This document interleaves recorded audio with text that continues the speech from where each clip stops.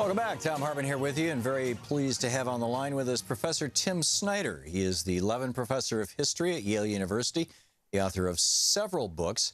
His most recent is On Tyranny, 20 Lessons from the 20th Century. He's a member of the Committee of Conscience of the United States Holocaust Memorial Museum and a permanent fellow with the Institute for Human Sciences in Vienna. His website is Timothy Snyder, SNYDER.org. And you can tweet him at Timothy D. Snyder. Professor Tim Snyder, welcome to the program. Glad to be here. Great to have you with us. So, On Tyranny, 20 Lessons from the 20th Century. Give us an overview, please.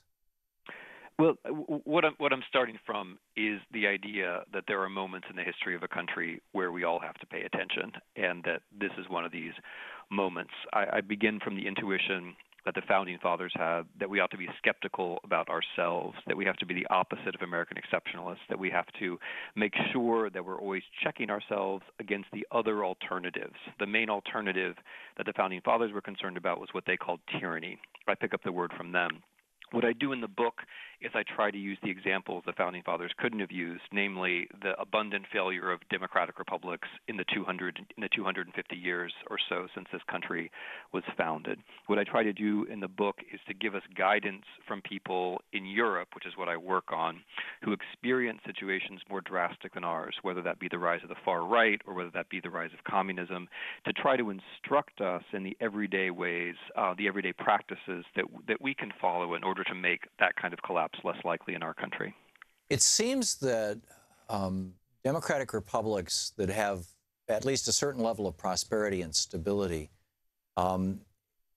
if they tend to move in one of two directions, one being in a direction being more egalitarian, the Scandinavian countries, the Northern European countries, or more for lack of a better word, libertarian, the Thatcher-Reagan experiments in the UK and the United States, or they flip into, as you mentioned, basically a hard right authoritarianism, whether it's the form that we saw with Mussolini, Hitler, and what's his name in Spain, Franco, or I would even submit that the communism of Lenin, Stalin, et cetera, in the Soviet Union was really hard right authoritarianism, even though they called it communism. I'm curious your thoughts on that kind of spectrum of stuff. Well, it's a great question because it's that very spectrum. It's that wide bandwidth which history reminds us of. We can have a certain tendency in the States, whether we're on the right or whether we're on the left, to think that history really only has one channel. That, if you're on the right, you think the market generates democracy and it's all going to be stable, or if you're on the left, you think that the arc of history bends towards justice. That's all nonsense, unfortunately. What history shows is that democratic republics are generally hard won, and they're also very hard to sustain, and that if one wants to keep them around, one has to know something about the histories of all of those non-democratic systems that you described, whether it's the authoritarian Catholicism of something like Franco in Spain, or whether it's the Bolshevism of the Leninists. There's a huge range of experience there, both from the point of view of the people who changed regimes and from the point of view of the people who tried to resist. So I'm happy to talk with you about what the nature of the Leninist system was, but the important thing from the point of view of this book is that it's one alternative, it's one thing that we can learn from. And in a way, it's the learning that's really easy, because there were very intelligent people throughout the 20th century who basically threw out their messages in bottles for us, for people in our position, so that we would be able to learn. For example? Well, the book basically draws from the great thinkers of mid-century. So a good example would be a German Jewish diarist called Victor Klemperer, who in the 1930s, as he was more or less stuck in his apartment, he had a German wife, and so he could survive, chronicled how Hitler spoke. And this is, in everyday life, this is sort of moderately interesting. But then when you're following the Trump campaign in 2016, it suddenly becomes spectacularly interesting, because one realizes that the way that Trump spoke in his rallies, the repetition of key phrases, the demonization of opponents, the summons for the physical removal of protesters, were not just echoes, but eerie replicates of the ways that fascists functioned in public in the 1930s. Or to take an example from the other side, Václav Havel, the Czechoslovak dissident of the 1970s, was an extremely perceptive student of the way that everyday life matters in politics. Not because anyone cares how we feel, that's an American illusion, but because what we do matters to everyone who sees us. And so gestures, words, things that we might not think matter in a situation like now can turn out to be decisive. These are the kinds of thinkers that I draw on in the book. Yeah, and he was a poet. I mean, he had a particular insight into that. It seems like there has always been in all of these what we're referring to as democratic republics, although Jimmy Carter on this program last year came on and said the United States is no longer a democracy. We are now an oligarchy ruled by unlimited political bribery as a result of law made by the Supreme Court. But it seems that the dynamic tension that exists in these theoretically democratic republics is between the constant demands of capital to acquire more capital and more power, the power associated with it. And as Henry Wallace wrote in the New York Times in 1944, when the New York Times asked him about American fascists, and he said, you know, American fascists claim patriotism, but they're the spokesman for monopoly and vested interest. I don't want to use the word fascist, but basically this dynamic tension between the ability of government to restrain the power of extraordinary capital and the force of extraordinary capital to capture and diminish the power of government. And this tension was well known in the 30s. I mean, Franklin Roosevelt rode this to power, talking about the economic royalists. Everybody understood this. You know, my father understood this in the 50s when we would talk about this when I was a little kid. But it seems like today nobody understands this, because when conservatives, and I put that in quotes, say, you know, we want small government, government, as FDR pointed out, is the one force that can constrain great wealth and great capital. And great wealth and great capital, if you look at Italy, Spain, and Germany, for example, in the 30s. In fact, I was just reading Fritz Tyson's book, you know, I funded Hitler. Great capital was behind, in many cases, these fascist movements. What are your thoughts on that? Am I off base on this? Well, I mean, let me start in a slightly different way. So as a historian, I'm also obsessed with the 1930s, although in a slightly different way.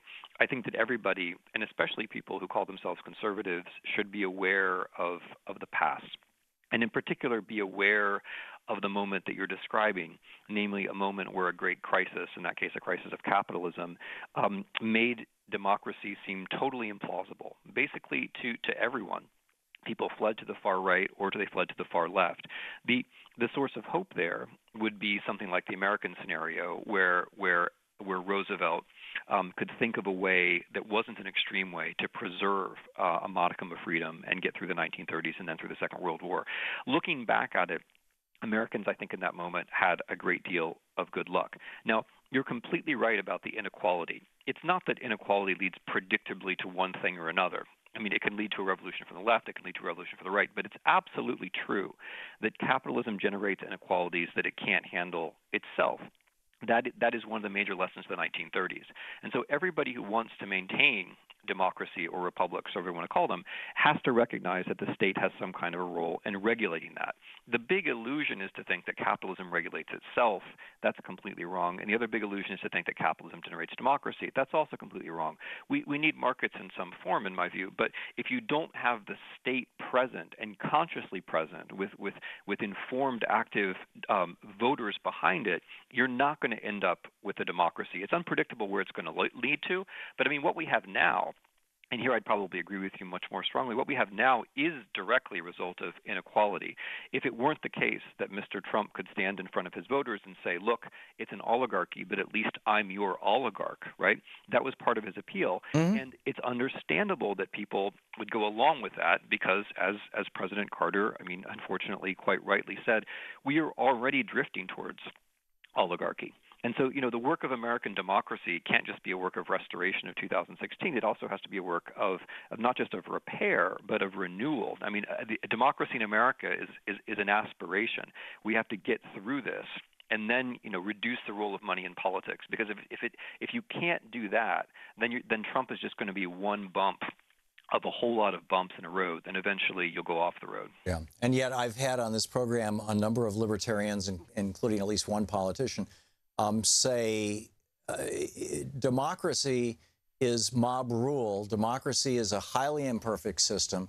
Capitalism is a perfect system because it is the hive mentality. There's 100 billion decisions being made every minute by individuals who ultimately will, the old Adam Smith argument, even though Adam Smith didn't make that argument. But there's this tendency, particularly within the Republican Party, to actually demonize democracy and hold up capitalism as if it were a political system when it's not. It's an economic system. What do we do about that? I think one has to. It's a good political question. I think one has to go back to the idea of the individual. I mean, for there to be freedom, people have to grow up and become individuals. For us to become individuals, we have to have some access to things like education and health care and roads and clean air and water and so forth. The commons. In order, I mean, that's the paradox, right? In order to become a thinking individual, which even libertarians generally acknowledge is a good thing, you have to have certain social preconditions, which the baby in question cannot create. He can't pull himself up by his booty straps and create that stuff. That stuff has to be somehow provided. So, we can disagree about how much state there has to be, but to create the thinking individual, you have to have the state first, and that seems to me to be the basic answer to all this libertarian stuff. The other thing I wanted to say about that is that whole hive business. That's a totalitarian fantasy. I don't want a hive. I don't want 99.9% drones and one queen bee in the center. I want an unpredictable assemblage of American citizens who are thinking for themselves. And you just can't get that by thinking that the search for money is the only virtue. It motivates many good things. It makes people ambitious. But, as you already hinted, the people at the center of that tradition, Adam Smith, for example, Adam Smith very clearly said that the market requires virtues that it does not itself create. And so the work of politics to think about how one can have those virtues in the public realm. Yeah. His book, Theory of Moral Sentiments, it was all over that.